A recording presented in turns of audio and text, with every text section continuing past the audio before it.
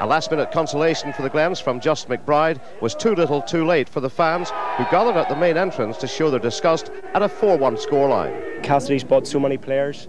He talks about new strikers we want when he's bought 5 or 6 strikers since he's been here. I mean, what more does he want? The man has to go.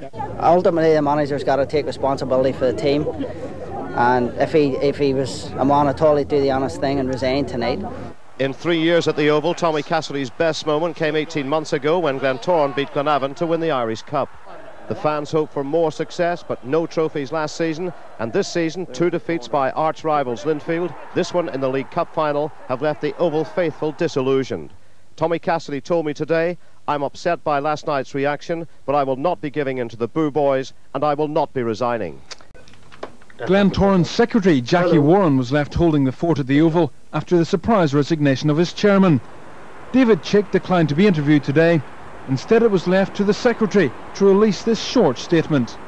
The board of directors wish to place on record their thanks to David Chick for his efforts and dedication to Glentoran Football Club over the past 20 years as a director and the last 9 as chairman. We would ask all supporters and everyone associated with the club to rally round and support the manager, staff and players in the important league match at Seaview this Saturday against Crusaders. Chick's reasons for standing down appear to be quite simple. He'd had enough of the supporters who'd abused him and manager Tommy Cassidy after recent defeats. Both were the target of terrace taunts after the 7-2 loss at Portadown. After that, it seems, Chick decided it was time to get out. The club are sorry to see him go, but one of the Glen's biggest supporters clubs isn't so sure. Well, I think it's good news. On a personal lines and as a shareholder, I don't think the man's done anything for Glentoran. All he was worried about is a moving ground. But you have to put a proper team out on the park and be successful, and then you'll be successful in many more areas. When you've got a successful team, you'll get the support and you'll get the supporters behind you. But yes, the chairman had to go. And now, no doubt, the manager's job is in jeopardy. And has been this last 2 to 3 seasons when she came to the Oval. One thing's for sure, the Oval is not a content place at the moment. The manager Tommy Cassidy remains under pressure in his job, and he'll hold a special meeting with the players tonight in a bid to get Glentoran's unhappy season back on track. David Chick on the right here has been on the Glentoran board for the past 20 years, with the last 7 as club chairman.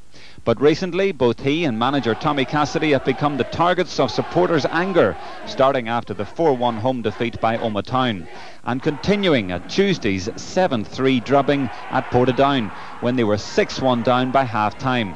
A few consolation goals failed to calm the fans. Chick today said he's not going because of any intimidation, though admitted that perhaps the day has arrived for new thinking. He appealed to fans to get behind manager Tommy Cassidy, but some supporters are unwilling to do so.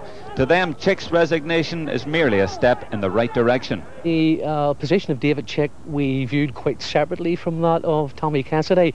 We have difficulties with Tommy's stewardship as manager of Glentoran Football Club, and we are extremely concerned about the performances of the club of late. We do believe, to be honest, that Tommy should resign, but I think we will await developments in that one. The manager has been unavailable for comment today, though it's understood he intends to stay and return the club to happier times like the Irish Cup success last year. The fans are demanding that happens sooner rather than later. It's been a traumatic couple of days at the Oval. The resignation of chairman David Chick perhaps wasn't wholly unexpected. The chairman, along with the manager, has been the subject of constant abuse in the past few weeks. Well, last night the Glens players held a meeting themselves and declared their support for the manager and the club. And today an emotional David Chick added his voice to that appeal. I can take whatever they want to throw at me. It doesn't bother me. But I have a family to think of, and as my wife said, it's about time that you started to put your family first and football second, and that's it. Now, as far as Tommy is concerned, Tommy Cassidy has been with us 2 years. People would say, okay, he hasn't done a whole lot. He had to rebuild the football staff, and he has done that with the help of the board and the full backing of the board. He has also won, in the 2 seasons he's been here, he won the Irish Cup. And I mean, the season has only started. 1 trophy has been played for. He reached the final of that. But there are a certain element down there, and you could count them in one hand, who will not allow managers any respect. And as I said, the history of Glentoran is littered with, you look back over two of arguably the best ever managers, Tommy Jackson and Ronnie McFall, they were put out by demonstrations. And that's a sad thing for Glentoran. And I would appeal to the genuine supporters for them to come out, and particularly this Saturday, and put their full backing behind the team and the manager, and let's get off to a winning start. I certainly will be there on Saturday, giving my backing to the team.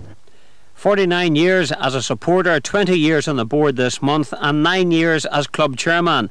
David Chick today thanked the board for all their support, and he also had a defiant message for those people he says intent on causing misery. Well, I suppose it wouldn't be human if I didn't say that it affected me somewhat. But it hasn't soured me against the actual club. It's the heart, it's the club, and people forget this. There have been players down the years, they'll come and go, managers will come and go, chairman, boards will come and go. We lost a dear friend in Tom McNeice there recently. But Glentoran will still go on. It's been going on for 115 years, and it'll go on for another 115.